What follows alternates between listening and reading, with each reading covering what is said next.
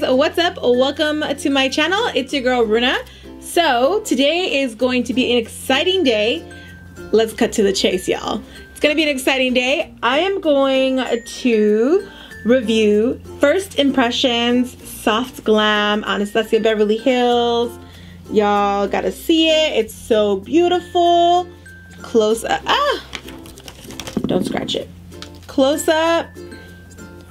Look at how beautiful that is.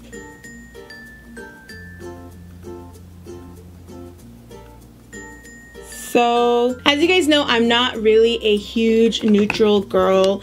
I'm not a big all the time wear neutral colors. If I do eyeshadow, I tend to like to wear very colorful looks. That's just my style. I'm bold, I'm colorful. Neutrals are not really my thing. I will only go to neutrals if I'm going to be in a situation where it's like my outfit needs to be more important than my face.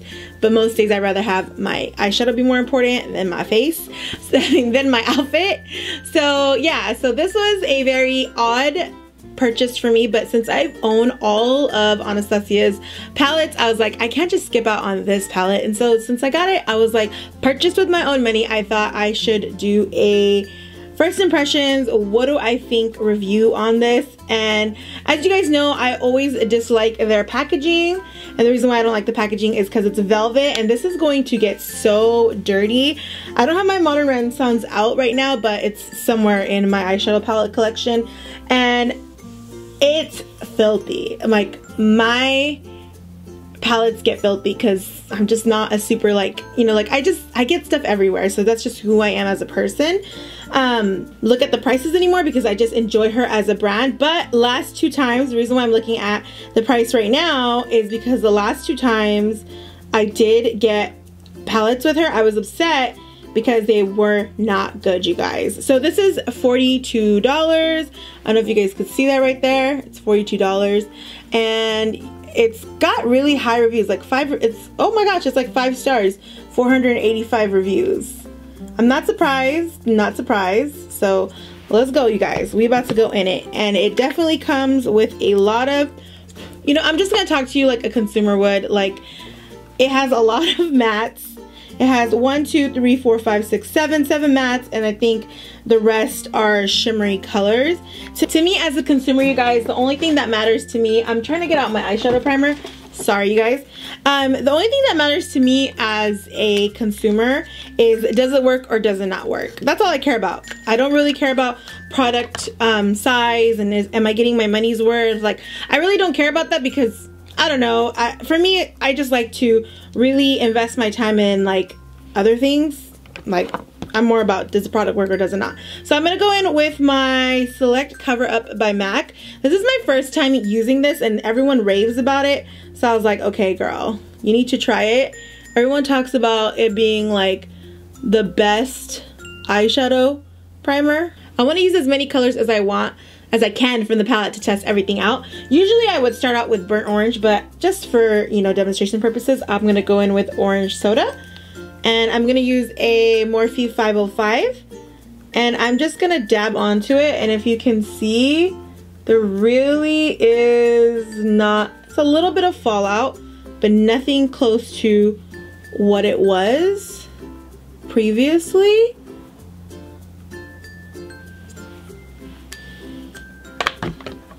So now I'm just gonna go ahead and put orange soda all into the crease.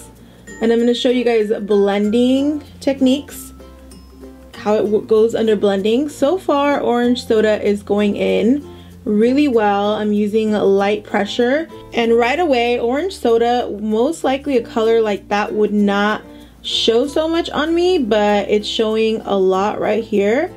And oh my gosh, it's blending so good.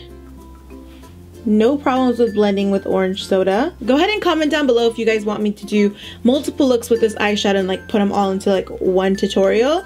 So like 3 looks with one palette, 4 looks with one palette. I can even do 5 looks with one palette. Y'all just need to let your girl know what you want to see. Building up the color has not been a problem. It's basically going on really smoothly. It's really pretty actually. The blend is really nice. I always have a hard time blending right in this area. I think it's just a dry, patchy area in my eye, and stuff always gets stuck there, but nope, not having that issue right now. So with these two colors. And I'm going to use a R39. I'm going to use burnt orange and sienna together. And I'm going to focus it. Oh wow, pigment. I'm going to focus that right here on the outer corners.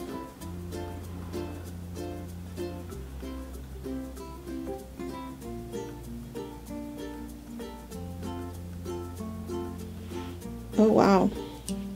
And you guys know I like to go back in. I like to do a sandwich method.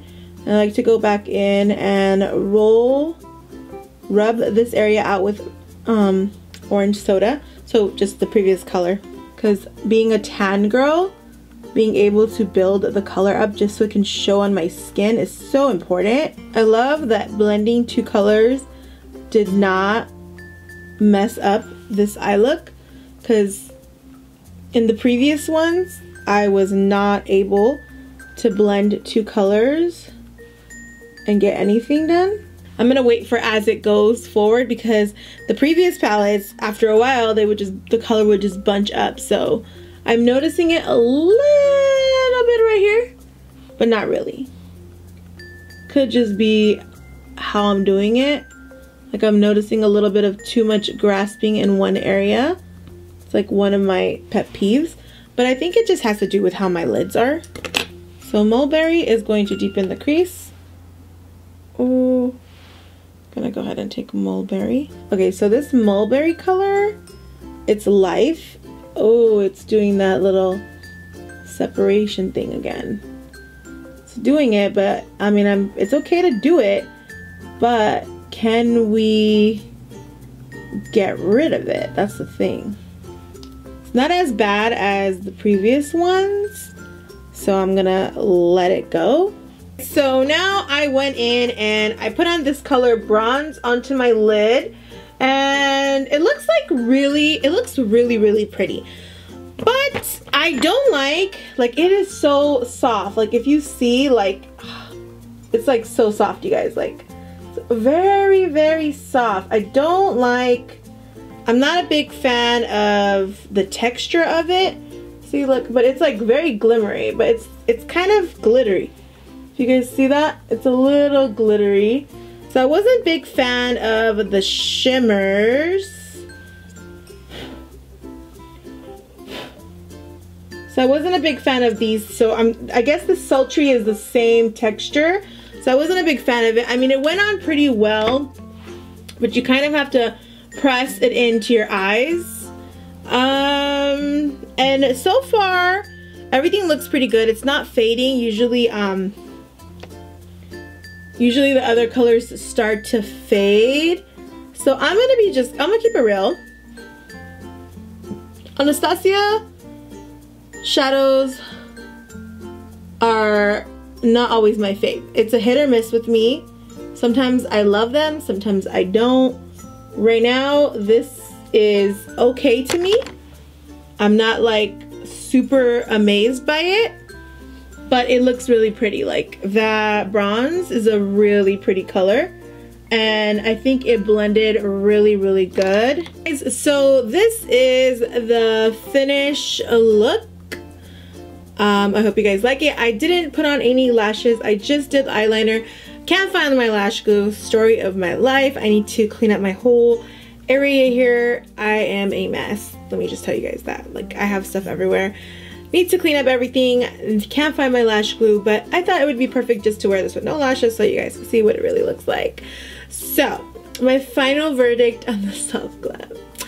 So, you guys, I love Anastasia as a brand. I love their eyebrows. I love their highlighters. I love everything that they make. Pretty much, okay? I have a huge collection of Anastasia lipsticks and everything that they make. They have been very innovative, But you guys, this Soft Glam palette was just not for me. I didn't find it worth my money. I most likely will return this. Practice your return policies, you guys. I will most likely return this because it just wasn't something I'm for. I feel like I have a lot of colors like this that are much more pigmented. I think Morphe eyeshadows are a little bit more pigmented than this. I don't know what it is. I have never been a huge fan of Anastasia's eyeshadows. They're just not something I love. The only palette I have ever loved from them was the Tamanna palette that came out, and then she's also had a couple of other really good ones like the Mario palette. I like that one, but I have just never really been super intrigued by how the palettes look on me, the eyeshadows look on me. I feel like they always fade on me, and as you can see, they're already fading on me. They're just not my cup of tea. They can be your cup of tea, but it's just really not my cup of tea. But you never know. So I'll try out this palette a little bit more and see how it goes. I just don't think, after how many layers of eyeshadow that I put on, I feel like this should have been like flawless and like super vibrant, but it's really not. Maybe it's just my skin tone, maybe her undertones of her shadows just don't look good on me. So you guys, I am just going to have to say a pass on this. I'm gonna give this maybe a 3 out of 5 because I just feel like it's never that pigmented on me, and after a while, like by the time I'm done doing my lipstick, I just feel like my eyeshadows are not as like poppin' as I want them to be. And also these colors right here, Bronze and Sultry, I just was not about that. I wasn't feeling the Bronze and Sultry looks. I will make more looks out of this palette, of course, to kind of test out the palette full on full, but as a first impression, not really impressed. I'm sorry. Love you, Narvina. Love you, Anastasia. No hate, it's just the eyeshadows are not for me. Everything else I love. I think their foundations are great, their lipsticks are great, their brow products are amazing, their matte lipsticks are amazing. What else? Their highlighters on fleek. Like I have the Amrezi highlighter right here. I have that on. This Amrezi highlighter was amazing. I love their highlighters. They just make some of the best highlighters in the game, so that's what I love. So sorry guys, I don't know if you guys are hoping for a positive review, but that didn't happen. I'm sorry. But anyways, I hope you guys still try it out. You know, you can always try out products and then practice your return policy. That always works too. You can go in there and like swatch eyeshadows, swatch them on your hands. I know it's not the same as putting it on your eyes, but the only way you're gonna learn what products are for you or are not for you is by testing things out. So don't take my word for it. Me personally, it wasn't for me, but I mean, you never know, right? So anyways, oh yeah, you guys are always gonna ask me, is it brown girl friendly? I don't think this is brown girl. I don't think this is brown girl friendly. I just didn't think it was pigmented enough for my taste.